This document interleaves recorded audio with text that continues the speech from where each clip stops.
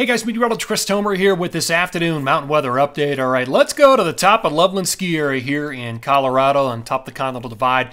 Spectacular view after all the snow that we've had, and blue skies today, high pressure in control. And this is really the situation for most of the central and northern Rockies. High pressure for the next probably 3 days, 2 or 3 days like this. And then we're going to start to bring in some changes, the pattern shift. So here's what I'm seeing this afternoon. And the main change is to add back into the forecast the second storm system, or at least a large piece of it.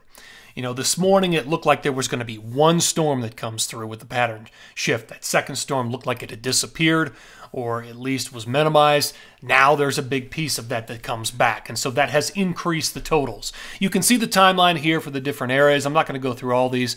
Sierra, Tetons, Wasatch, Colorado. Banff area, heavy snow accumulation hits there first, 320 through 324. In the northeast, light to moderate accumulations, kind of scattered 318, 19, 20, 21. But the add-in here for this afternoon is this moderate to heavy snow on 323, potentially. So that could increase the totals in the northeast. All right, let me take you back. I want to show you a water vapor satellite imagery this afternoon. So on this, again, your moisture aloft is in your whites and your blues. Let me just mark. So we still have our cutoff low down here, kind of cruising and dying, just sitting and spinning. And then here comes the pattern shift out here. There's a low there, another big low behind it. So both of these will be part of that pattern shift on or after 321, 22, 23, 24, 25, and 26. In fact, here's the latest jet forecast this afternoon. You can see everything there.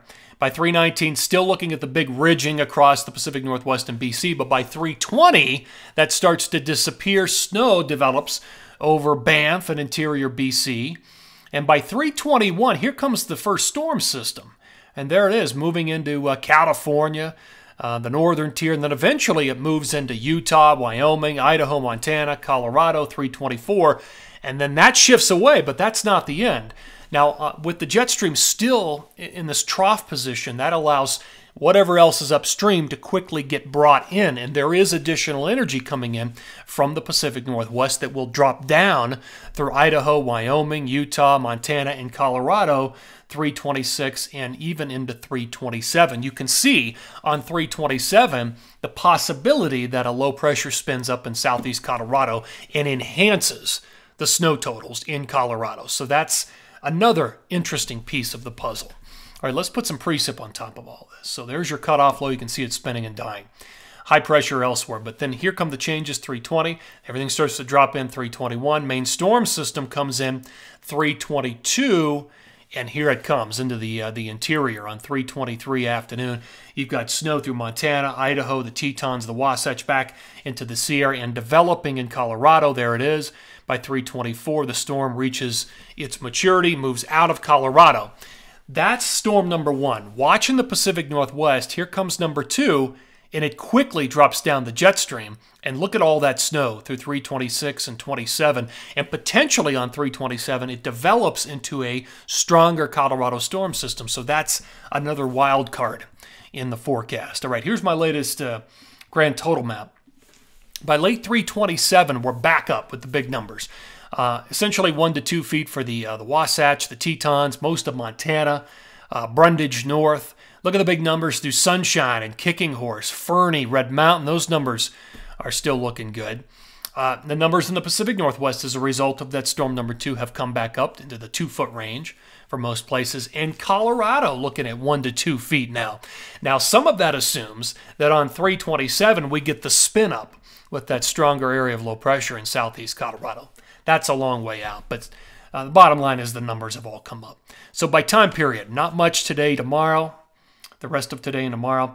Second time period, things start to pop up in BC and the northern tier states, and then everything starts to drop to the south. Here's the key time period, 323 through 327. So this captures both the first storm and the second storm system that rides the jet stream in, and so the totals are much bigger.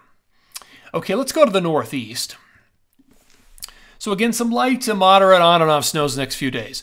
The real accumulator comes on 323, late 322 into 323. Assuming it holds, that pushes our numbers up certainly into the moderate category, right on into that heavy category as far as accumulation goes through a lot of Vermont, New Hampshire, Maine, and even New York State. So we'll see if things stay on track there. It's been pretty inconsistent. But all right, guys, that's going to do it for this afternoon mountain weather update. We'll go back to my grand total map. And again, any place in purple is over a foot, and there are some big numbers on this map. We'll see if things hold together here. Thanks for tuning in, guys, and have a great afternoon.